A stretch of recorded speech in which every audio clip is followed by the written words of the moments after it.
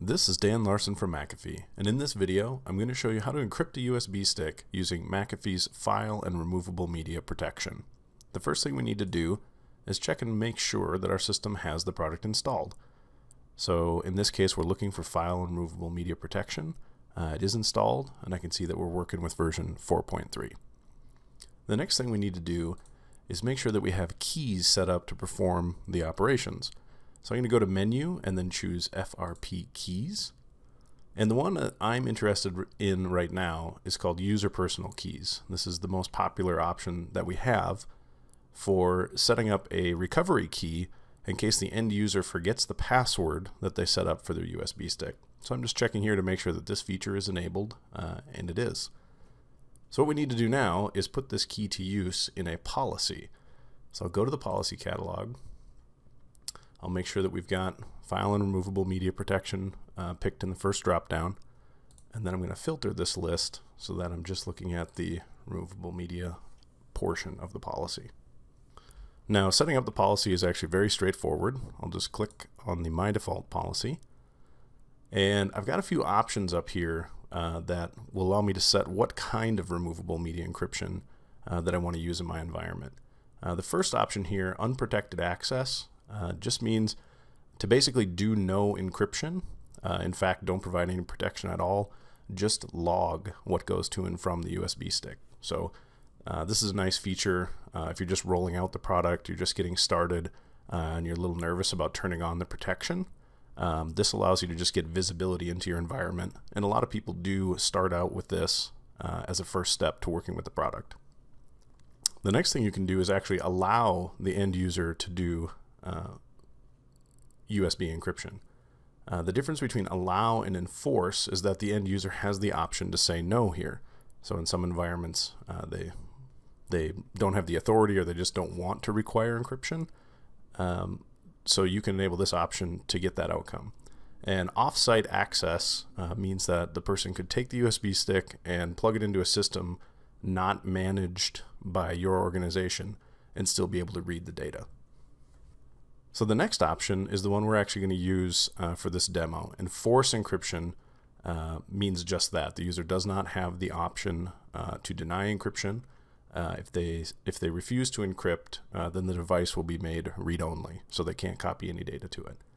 And typically people want the off-site access. They like the portability of USB.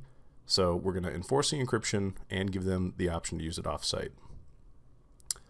Just for comparison, if you do enforce encryption with on-site access, this will actually encrypt the data on the USB sticks with a key that's only available in your environment. So if you choose this option, your end users won't be able to take their removable media home or to a conference or to anywhere else and unlock the data.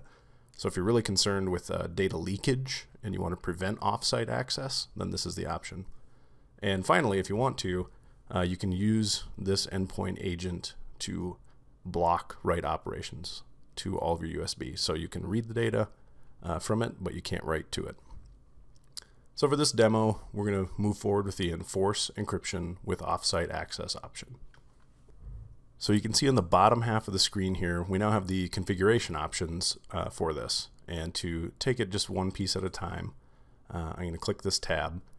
And I have a few options here. I can choose to encrypt the entire device, which is popular, but if the devices are too big, or if they're over a certain size, this might take longer than you want. So it's very popular to instead use this user managed option. This is just a faster way to set up encryption on a USB device. And the rest of the options here are pretty self-explanatory. Most people just use passwords.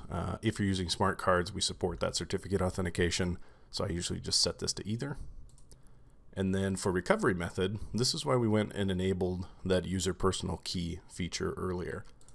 What this allows you to do, if you're using user personal keys, is if someone forgets their password for the USB stick, all they have to do to unlock the USB stick is plug it into a managed system and authenticate to Windows. It will then use that Windows-based authentication to unlock this personal key and allow you to make a new password for the USB stick. The next option gives you the choice of putting in a custom message to your end users. This is what they'll see when a USB stick is inserted into the system.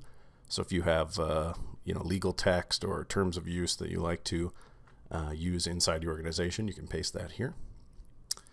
And then we also give you the option to do exempted devices. So if you know there are certain kinds of devices that you don't want to encrypt in your environment, you can add those with unique identifiers here. So I'll hit save, and now my policy is set to enforce encryption.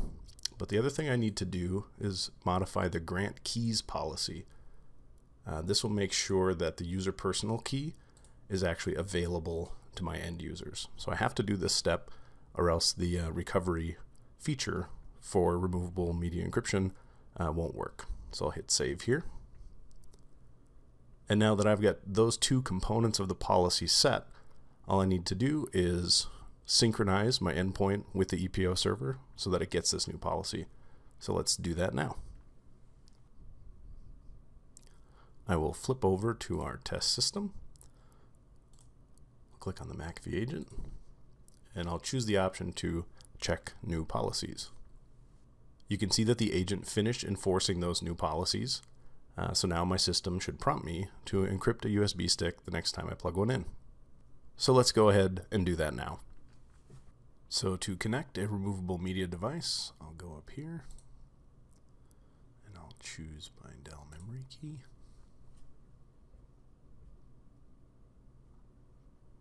So I'll just close the status monitor here. And this is the prompt you get when you insert a removable media device. And you'll see here that I have the option to say no. So if I say no, it tells me that it's read-only, because if you remember in the policy, we set it up to enforce encryption. So if you refuse, you simply won't be able to copy data to that drive. But in this case, I do want to encrypt that drive, so I'll just click OK here, and then I'm going to plug the device in again.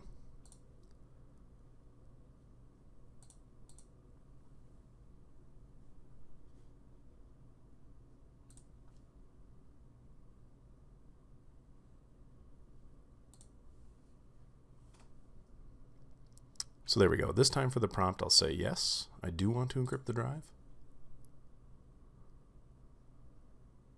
And I've got a few options here. So I set it to user managed, which means I can enter a value here.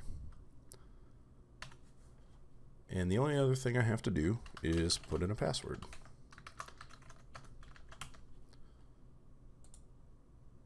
And you can see here that we do enforce password complexity rules. These are configurable in the policy, but I'll just make a better password.